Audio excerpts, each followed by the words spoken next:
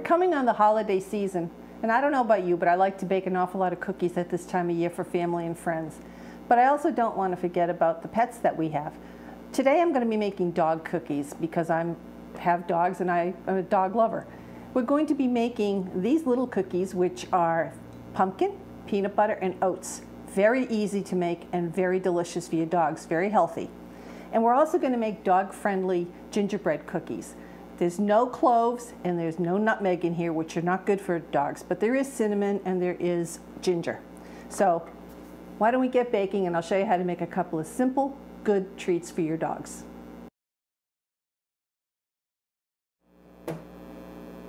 I'm going to use a food processor today to make the cookies instead of a mixer. And you might say, why?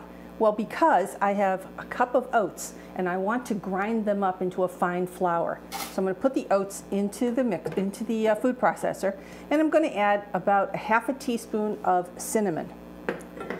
And I'm going to grind this up now until I have a fine flour. So pardon the noise.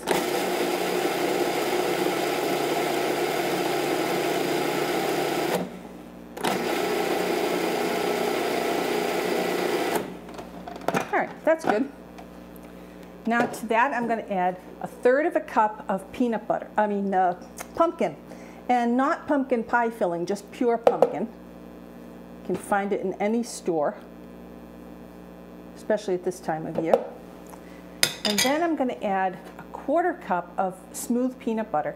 Now, be careful with your peanut butter. If you buy a known name brand, you're going to be okay. If you start buying generics, you might run into a problem.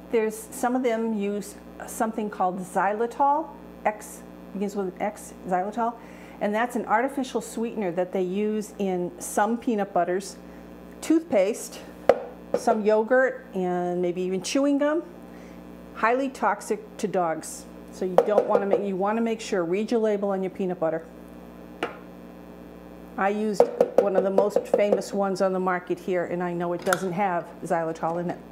So now that those are in, we're going to mix this up until it forms a dough.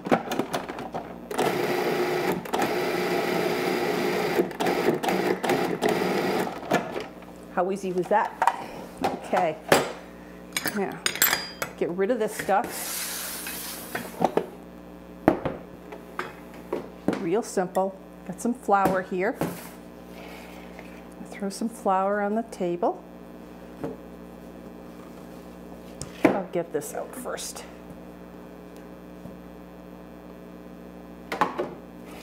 This recipe this is a single recipe. If you want to double this, doubles beautifully. It even triples beautifully. If you really wanted to make a big batch and you wanted to use your mixer, just grind the oats in the food processor and then you use your mixer. Here we go. This is not going to make a ton of cookies. Like I said, this is just a single batch. This is for the 3 dogs in the house that just love their cookies. My oven's on at 325 degrees. And what we're going to do is we're going to, after we cut these out, we're going to bake them in that 325 degrees for about close to a half an hour, maybe longer. Depends on how crispy you want them and how thick you cut them. Now I have some little cookie cutters here. I've got a Christmas tree, and I've got a teddy bear. You can choose anything you want. If you don't have cutters, just cut it with a knife and make squares. Whatever. And I'm just going to place them on a cookie sheet.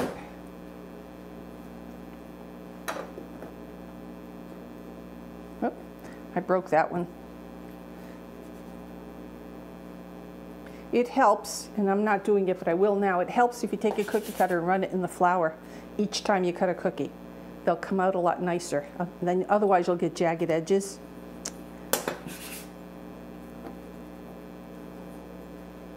And these are so cute. When you're done with these, you can serve them just like this, or you can make some royal icing and frost them. Okay. These also freeze very nicely, so if you make a whole bunch of them You can pack them in the freezer and just pull out what you need, and they'll defrost in a matter of minutes.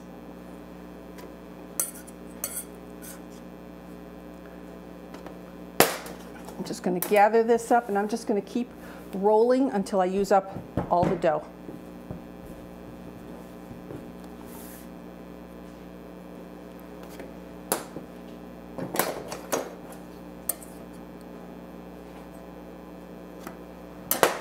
I think I can squeeze one more cookie out of here.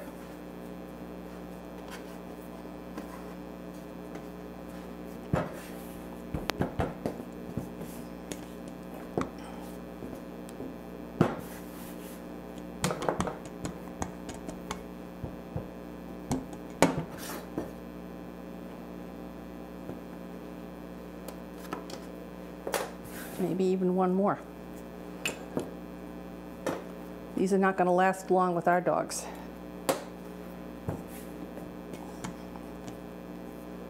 But at least you know what's going into them, and so you're not making them something that's got a lot of preservatives and other crap in it. Okay. There we go. Now I'm also going to take these pieces, just put these on here, because you know, the dogs really won't care what shape they are. So, there we go. Into my 325-degree oven for about 30 minutes. I'll start checking at 25, and then I'll show you what they look like when they're done. Here are our peanut butter pumpkin dog cookies, all done out of the oven. They were in for just over 30 minutes, about 31 minutes, and they're nice and set up. They're not terribly brown. If you want an extremely crunchy cookie, you could have left these in the oven, turned off the heat, and left them in there for maybe another 15 minutes, and they would get even crisper. But these are pretty good. They're going to get crispy as they sit on the pan. So like I said, these freeze very nicely. After they're completely cooled, if you want to, you can decorate them. You know, you want to put some white zigzags on it or something. If you're going to do that, you can use white candy melts, or you can make just a confectioner's sugar and milk frosting and zigzag it. Stay away from white chocolate or dark chocolate, as I'm sure you know if you're a dog owner that those are toxic to animals, to dogs anyway. I found these last year after the holidays at a discount store, and I paid practically nothing for them. But they're these cute little boxes that you can buy with a tag, a little bone, and they have seals that you can seal up the top, and you can fill these with your dog cookies, and these are great gifts for friends and family. So I hope you try these. I know your dog's going to love them. In my mixer bowl, I have 3 cups of all-purpose flour. You can use whole wheat flour or actually any other flour that you have, but I'm using all-purpose today. And in it, I'm going to put a quarter of a teaspoon, or half a teaspoon of ginger and a half a teaspoon of cinnamon. Now, in normal gingerbread cookies like you and I would eat, we might add some clove and some nutmeg. Both of those are very toxic to dogs, so don't add them in here. Now, what we have here is half a cup of canola oil, a half a cup of molasses, dark molasses, or you can use dark corn syrup. I've got 1 egg, and I've got a little bit of water on the side because sometimes this dough is very dry and crumbly, and you want to be able to roll it out. If it's all crumbly, you can't roll it out. So you can add a little bit of water. So to this, here goes my egg, my oil,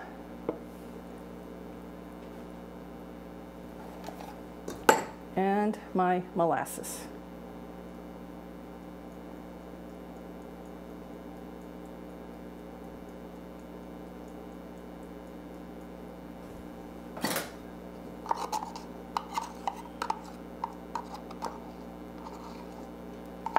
It's like slow as molasses, as the saying goes. And that's exactly it. I always pour in just a little bit extra because some of it gets left behind inside the cup.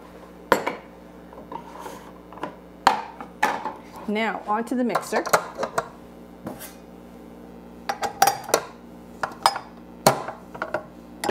And we're just going to mix this up.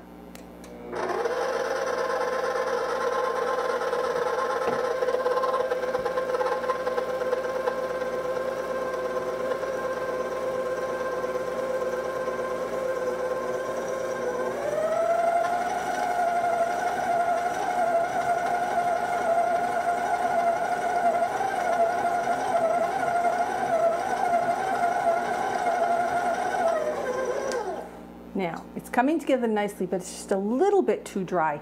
So I'm just going to give it a little bit of water.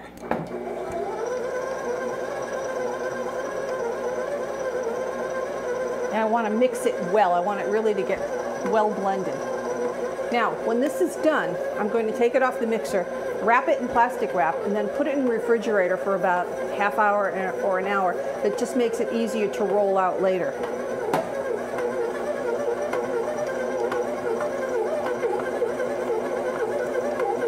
It smells like gingerbread. It's that molasses. Okay.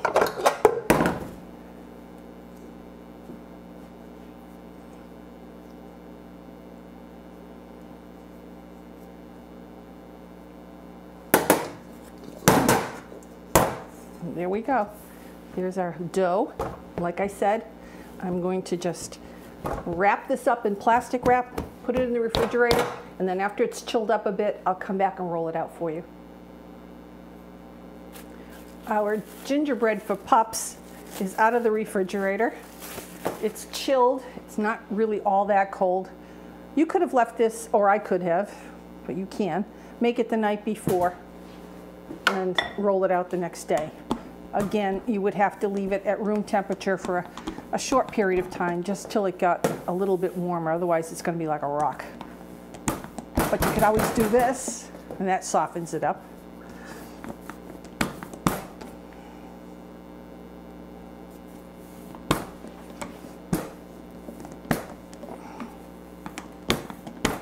And it crackles, but you know what? Your dog won't care.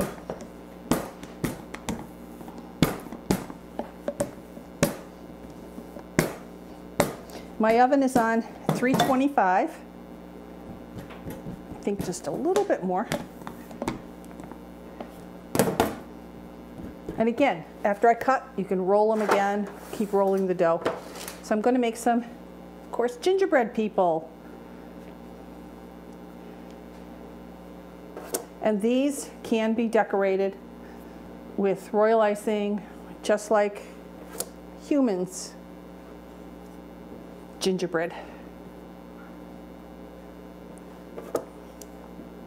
And these are going to bake in 325 for about, I would say, 20 to 25 minutes.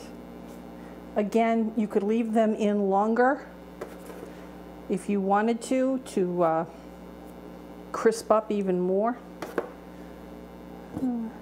That's got a big crack in it, so we're just going to re-roll it.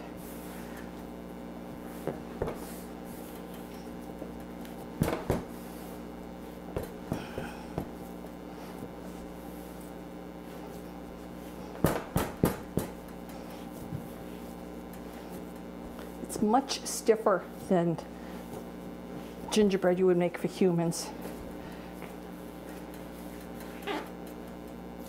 But it's still really good. The dogs will love it. And these, again, I forgot if I mentioned them, but you can freeze these very nicely. Just put them into freezer quality zippy bags. Get as much air out of it as you can and freeze them.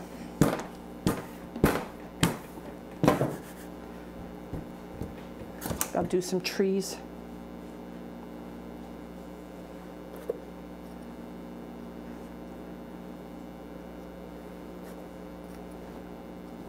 And you just keep going along until you've used up all your dough and pop them in the oven.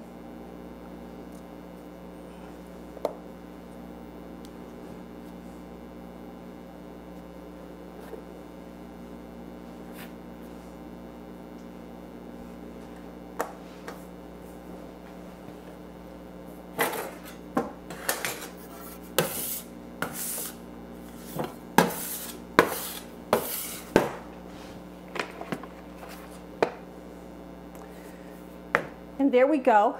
Now we'll pop these two trays into the oven. Again, about 20, maybe 25 minutes, maybe even 30 minutes. We'll just wait and see. You can pick them up, and if they hold their shape and they just feel stiff, you'll know they're done. Here are cookies out of the oven. They smell wonderful, just like gingerbread. And your dogs are going to love these. These are very hot. I'm just going to let them cool down. Again, they can be frozen. You can decorate them with either candy melts or royal icing, or you can leave them plain. So I hope you try these, and I hope your dog loves them.